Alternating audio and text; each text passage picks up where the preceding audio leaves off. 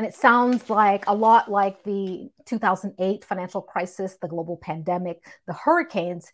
All these experiences have really exasperated the conditions, the economic condition in Puerto Rico. Wouldn't you agree? That's right.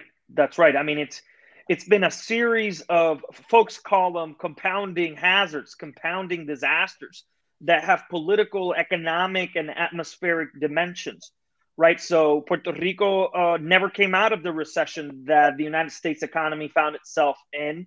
When the United States recovered, Puerto Rico never recovered. Part of the reason being that Puerto Rico had just lost some of the tax incentives that the United States had adopted under the tax code.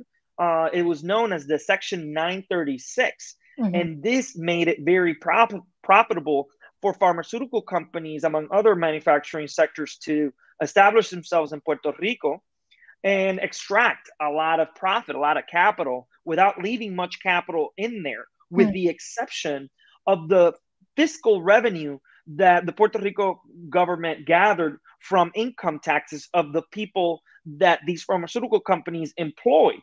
Mm-hmm. And that actually, it wasn't enough to meet all of the basic needs in Puerto Rico, Mm-hmm. but it avoided the major disaster that we're now in. Well, and consider that there's already a fiscal crisis, an economic crisis, and then comes Hurricane Maria in 2017, Right. which was, of course, devastating.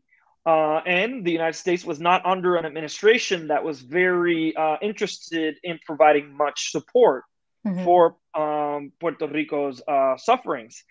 And after that, you see a global pandemic and the economic shocks that brought about. And this is why folks are talking about compounding disasters, is disaster after disaster. Mm-hmm. And there gets to a point where once you lose so much working age population, and all of a sudden you have these huge obligations with folks who are in their older age and young people, you're really in a difficult situation to run a successful economy in that context.